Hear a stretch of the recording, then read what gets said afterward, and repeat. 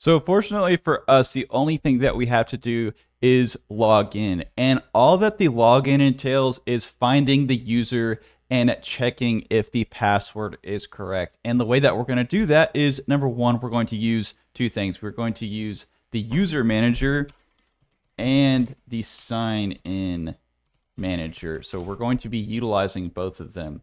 User manager is going to be what we use to find the user, and the sign-in manager is what we're going to use to check the password. Pretty easy to understand. I don't think you guys are going to have any trouble. So let's just go ahead. Let's dive into the account controller and let's go ahead and make our login. So I'm going to say HTTP post, and this is going to be a login. And remember, it's post because we're creating data. We are going to create a user. We're going to go down here. Of course, we're going to make this async. Why would we not? I'm going to say I action result. Going to call this login. And we are going to pass it a login DTO, which we have not created yet, but we can create it very quickly. So I'm going to say login DTO and go down here. I'm going to go ahead and create the function. So let me see here. First thing that I'm going to do is go to the account and just go to new C# class, and we'll call this login DTO. And the login DTO, you guessed it, is going to have a username and a password. Pretty simple, but we still need to make a DTO because we're going to have to apply data annotations to this. So I'm going to say public string username, and we're going to say get set. And then I'm going to go down here. I'm going to say required. Going to say public string password, and to say get set. Looks good. Then we can go back into our account controller, and I think it already found it. So if it didn't find it, we can go back and change it, but it looks like it found it. So first thing that we're going to do is we're going to check the model state because we had to pass a complex DTO. We had to pass a complex type in here, and the model state is going to check that for us. So I'm going to say model state is valid, and if it is not valid, you guessed it, we will return bad request. So I'm going to say bad request, and we'll pass in the model state. And now what we need to do is we're going to find the user. Remember back on the whiteboard, I said one of the things that we had to do is we have to find the user, and the way that we're going to find that user is we're going to use our user manager, which we've already brought in. It's going to have a property for us that will automatically make it so that we can get the user and we don't have to go in our application DB context. I'm going to say for first or default X, and we're going to find it by the username. You could do email if you want to, but I'm going to say username. So I'm going to log in by username and say x.username, and we're going to check here to make sure that it is indeed the username, and we are going to lowercase it. That looks good. So here we're going to check if we have, so if it did find the user, so if it didn't find the user, we're going to check and say return unauthorized. So if there is no user, we can say invalid username. Invalid username. And I'm going to lowercase that. I think that I'm going to put an exclamation mark. I think it makes it look a little bit better. Okay, so now what I'm going to do is I'm going to use the sign-in manager, and we don't have, let's make sure we don't have the sign-in manager, so we need to bring it in. So I'm going to go into here, I'm going to say sign-in manager, and I'm going to pass in the app user. And I'm going to say sign-in manager. Then I'm going to go up here. I'm going to bring it in through private read only sign in manager. So I'm going to say sign in manager, then pass in the app user and go here, sign in manager. Okay, so now we have the sign in manager. Sign in manager is going to be asynchronous. I'm going to say sign in manager dot check password async. Go ahead, pass in the user. Then we're going to pass in the password. So login DTO. We're going to pass it in straight from the DTO. And we are going to say false for let me see here. So we're going to say false.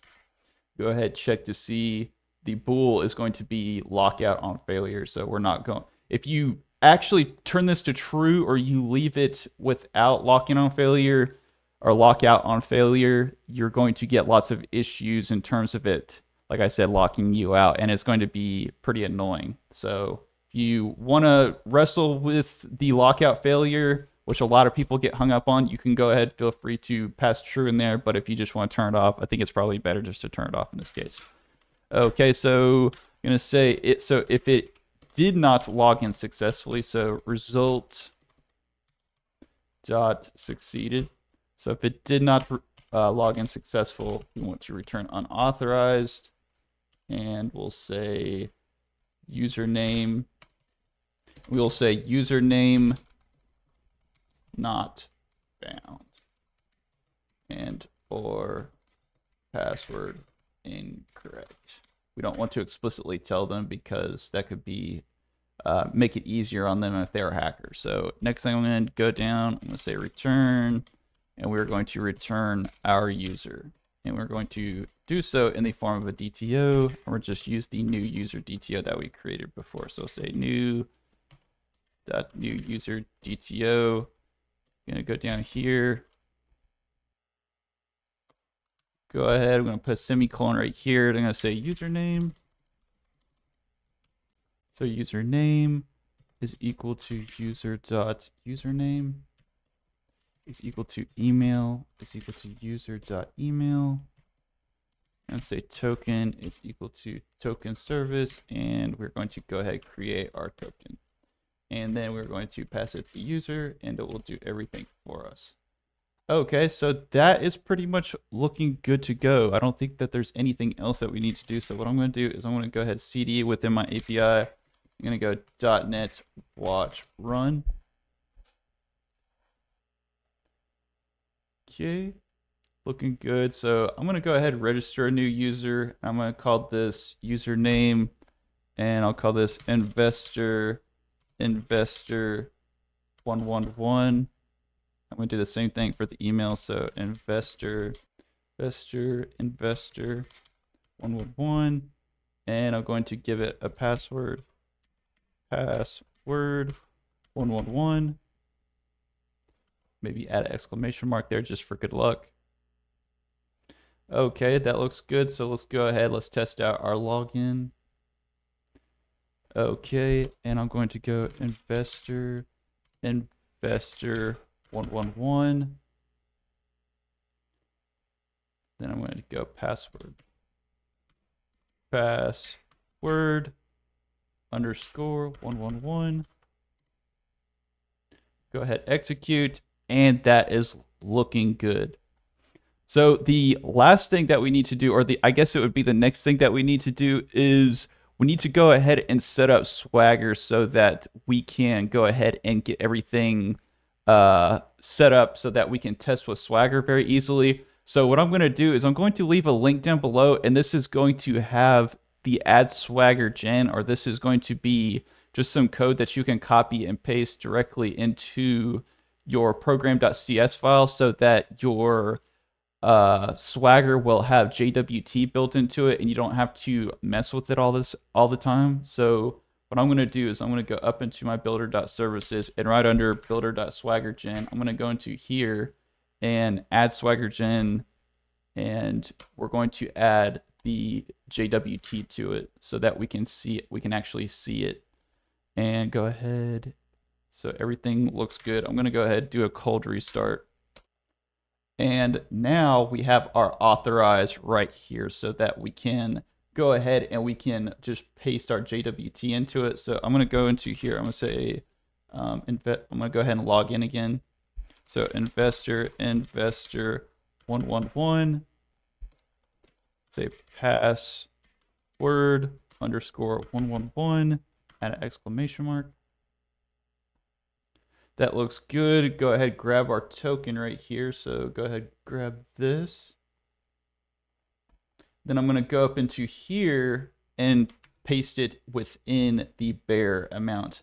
Then let's go ahead, let's test out one of our stock controllers. So let's go ahead and just test out the get all and add an authorize to make sure that it is indeed authorizing us correctly. So go ahead, make sure you've got your authorized loaded up, make sure you got your post, then go down, go here. Not going to put any type of parameters in it. I'm just going to go ahead, click execute, and we are good to go. So just make sure that you've locked down an API endpoint. You've got your beer loaded into the actual Swagger. You're not using any type of params. I guess you could use params, and then you go ahead and hit execute, and you should get something back. Anyways, hope that you guys enjoyed this. If you did, make sure to smash that like button. Make sure to smash that subscribe button. And as always, thank you for watching.